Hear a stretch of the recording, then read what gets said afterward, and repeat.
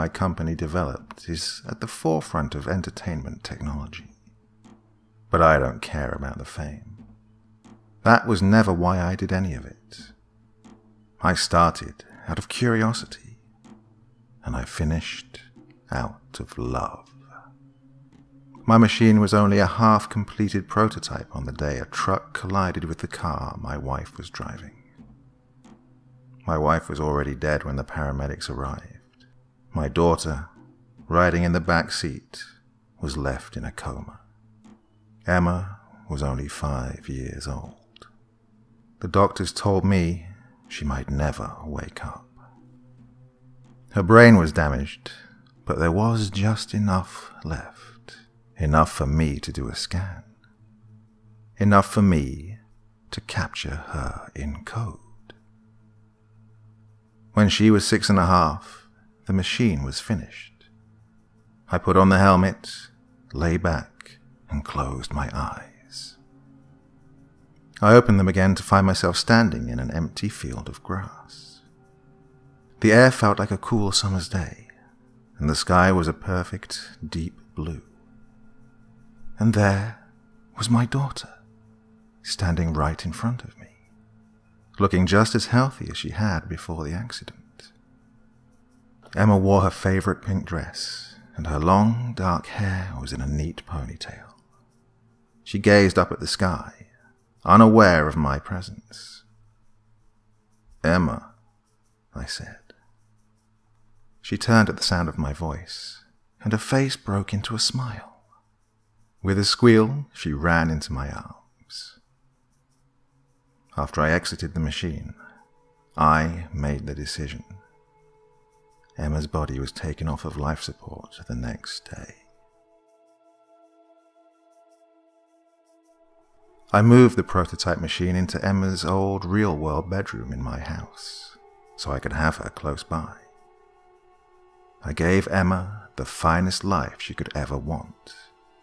I created a world for her with a beautiful house, a vast garden, and an endless array of entertainment. I uploaded books, movies, and songs for her to use. I even coded several friends for her so that she wouldn't be lonely. My company grew rapidly after we released the machine to the public. I had to oversee the construction of public access stations and sales to those who wanted a personal device. All of it consumed my time, but nothing was going to keep me away from Emma for too long. Emma grew just like any living child. Part of me wanted to keep her young forever, but I decided that wouldn't be fair to her. By the time she turned 8, she was smart and curious, questioning everything. Why is the sky blue? How do trees grow? She asked me. I started bringing her more books about science, which she quickly devoured. One day, after I'd finished watching a movie with her, Emma asked me a question that startled me. Daddy, what's it like in the other place? What do you mean? I said. The other place, where you go when you're not here. I tried to find the right words to tell her. Well, it's hard to say, I said. It's a big world with lots of... Is it where you go to do fun grown-up things? With your own house and playground and friends? Sometimes, I said. But it's not always a happy place. I like being here a lot more than I do out there. Emma smiled. When I woke myself up and took off my helmet, there were tears in my eyes. She didn't ask me about the real world for many more years. Emma was entering her teenage years. The playground and toys were long forgotten. She had developed an interest in hiking, and I expanded her world to contain forested trails with clear, picturesque views. She slowly became quieter and less open with me, less affectionate.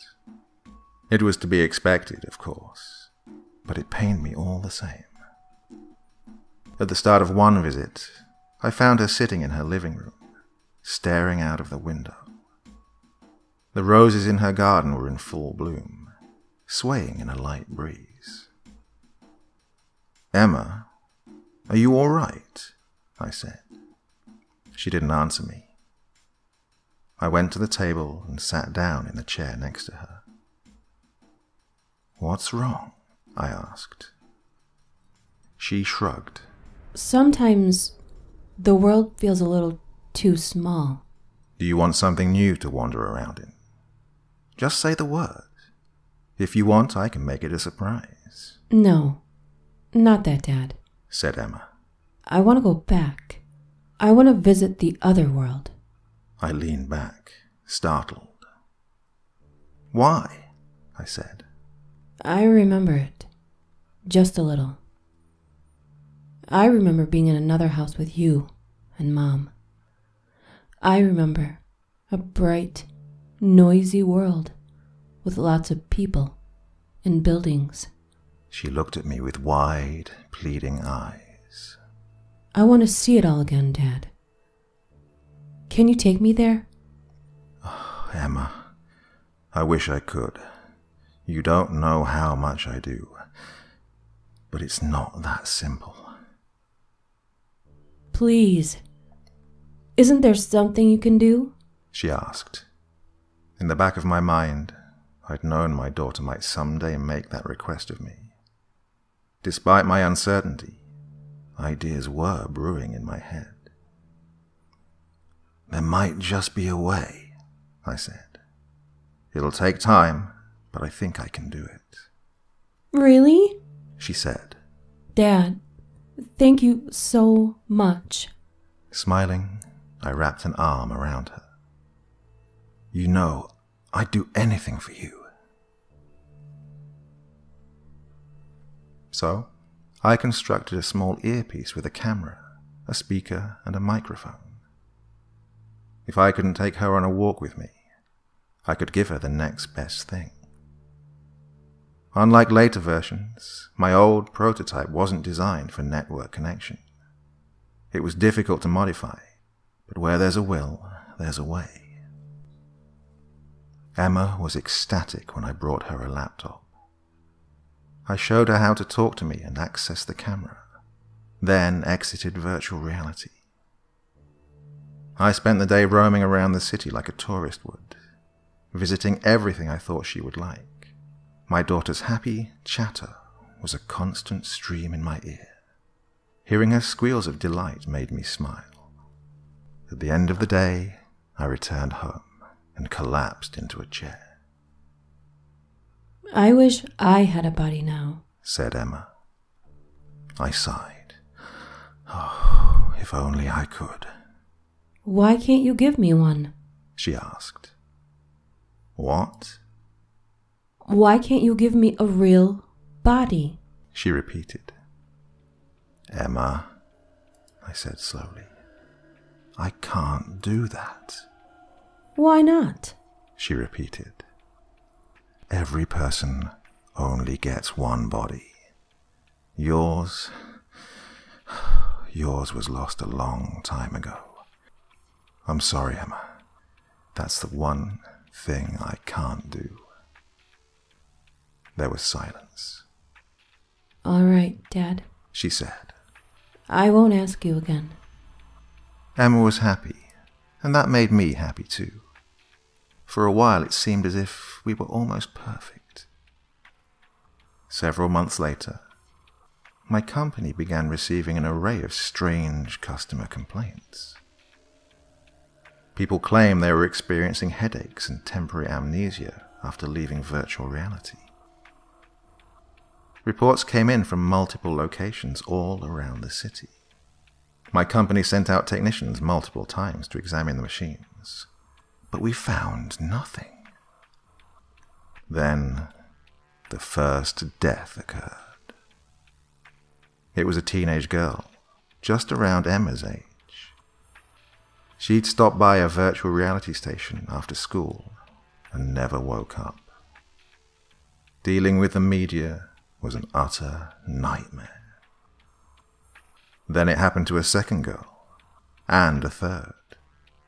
I had no answers to give the girls' parents, who were threatening to sue.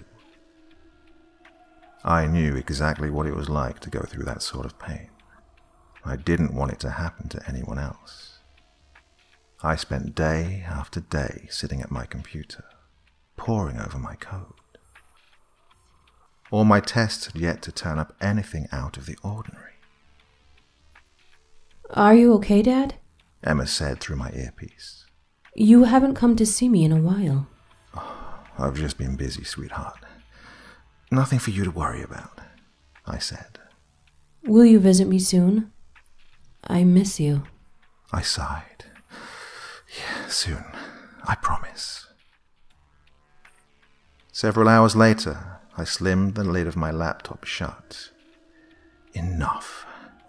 I wasn't getting anywhere, and I wanted to see my daughter. She was right. It wasn't fair of me to stay away from her for so long. I went upstairs to the machine, removed my earpiece, and put on the helmet.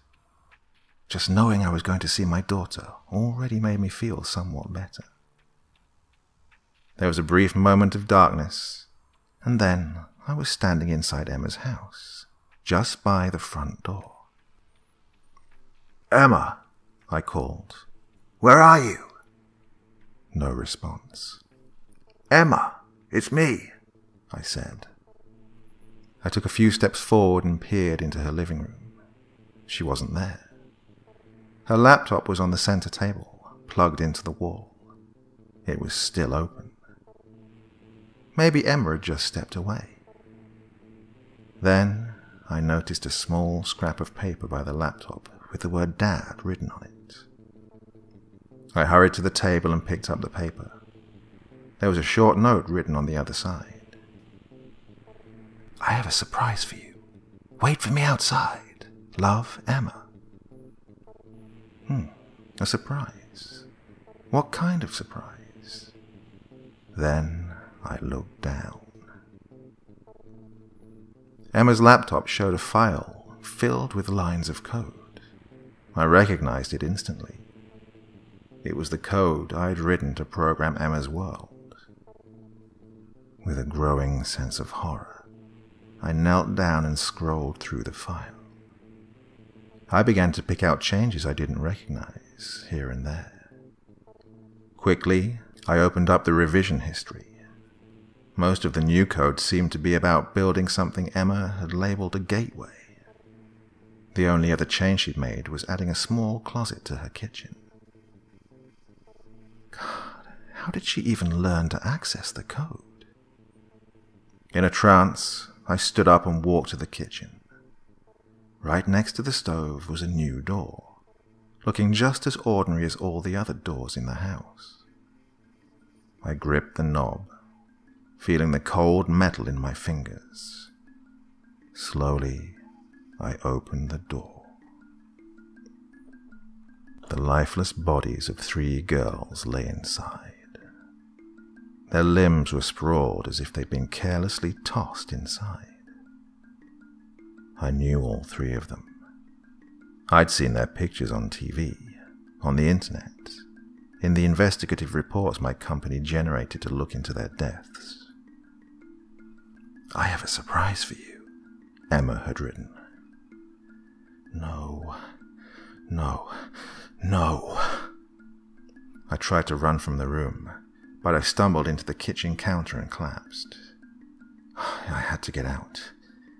Instinctively, I woke myself up and exited back into reality. As soon as I opened my eyes, I yanked the helmet from my head and threw it across the room. It bounced off the wall and crashed to the floor. Downstairs, I heard the doorbell ring. I stood at my door, hesitant. The doorbell rang a second time. Dad? Did you get my message? The girl's voice called. The earpiece. She must have realized how useful a network could be. She was a smart girl. a real clever one.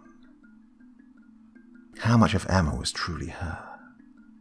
How much of her wants and preferences and desires were only lines of code and my own desperate wishes? How much of this was my fault? With shaking hands, I reached forward and opened the door. I didn't recognize the girl standing there, but she recognized me. Her face and eyes lit up in a bright smile. "Dad," she said. "I found a body. Can you believe it? There were so many people who didn't want them." Before I could move, she stepped forward and hugged me tightly. "I love you so much, Dad." Slowly, I wrapped my arms around my daughter and hugged her back.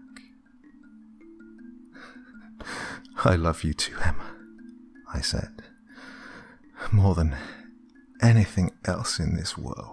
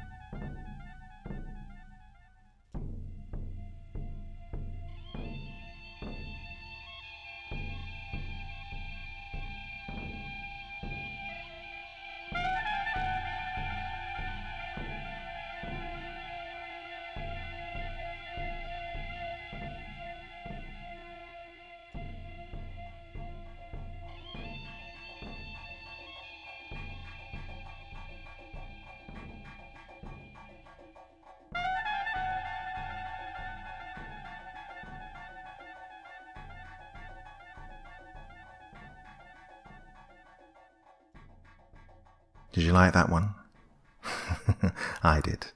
Hoping that's a really nice way for you all to get the weekend started. Now you all go and have some fun, please. Make sure you do. And I'll see you all again on Monday. For now, bye-bye.